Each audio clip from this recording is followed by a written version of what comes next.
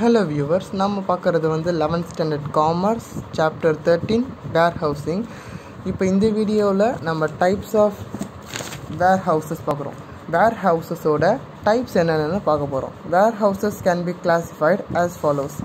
First பாருங்கள், A, Bன்னு ரெண்டாக பிரிச்சிருக்காங்க. A, Bன்னு on the basis of ownership.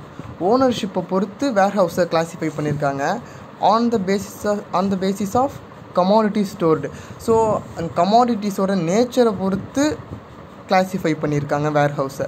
So இது ரெண்டுத்துக்கும் கீழே நிறைய ஹெட்டிங்ஸ் இருக்குது. ஓனர்ஷிப்போட பேசிஸில் என்னென்ன வருதுன்னா, private warehouse, government warehouses, public warehouses, cooperative warehouses, bonded warehouses, institutional warehouses, distribution centre warehouses. இந்த 7மே on the basis of ownership அந்த டைப்பில் வருது. அடுத்தது on the basis of commodity stored. இதில் என்ன வருதுன்னா 4 டைப்ஸ் வருது. General warehouses, special commodity warehouses, gold storage R refrigerated warehouses.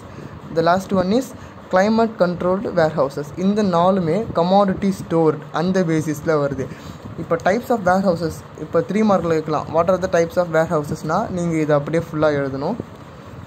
இப்போது இந்த வீடியோவில் இதை மட்டும் பார்க்கலாம். நெக்ஸ்ட் வீடியோவில் இதோட எக்ஸ்ப்ளனேஷன் பார்க்கலாம். நீங்கள் நம்ம சேனலுக்கு புதுசாக இருந்தால் சப்ஸ்கிரைப் பண்ணுங்கள்.